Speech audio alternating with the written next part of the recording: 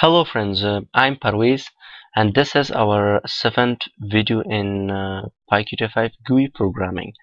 In the last video we have made our window, we have made a push button, and also we have made tooltip for this button, and also we have made an icon for our application.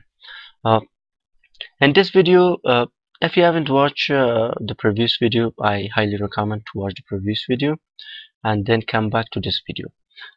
In this video we are going to cover the basics of PyQt5 signal and slots, not advanced but the basics. Okay, first of all, what's signal and slots in PyQt5? As you know, every graphical applications are event driven. Unlike console or terminal application, a user's action like clicks a button or selecting an item in a list is called an event. If an event takes place, each PyQt5 widget can emit a signal. A signal does not execute any action that is done by a slot.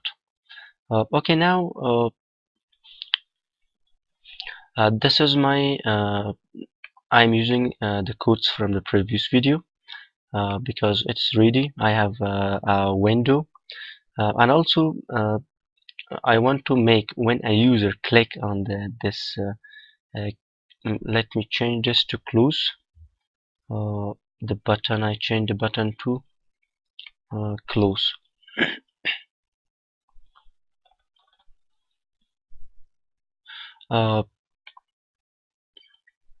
Okay, when a user click on this button, I want to close the application or the window. Okay, for this, first of all, you should need a library core application. Okay, and here from PyQt5 dot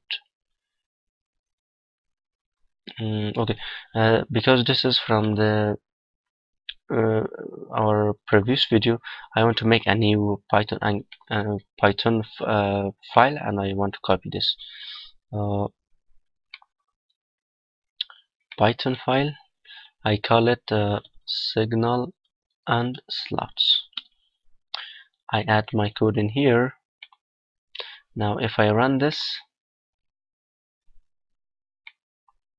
okay, now I want to add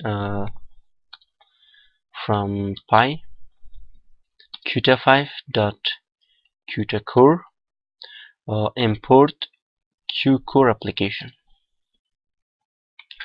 Now in here I want to make a new I want to define a new method, def close, and take your qcore application dot instance dot quit. Yeah, this is our now we make this our method. Now we make our signal and slots. In here select your button dot clicked and remove this to dot connect, and in here self dot close. Select your function and remove this. If I run this,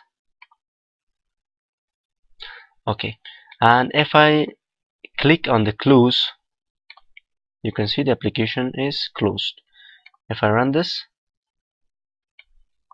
if I click on the close, the application is closed. Okay, this was a short video. We will cover more about signal and slots in the further videos, and if you like this video, please subscribe my channel and also like the video.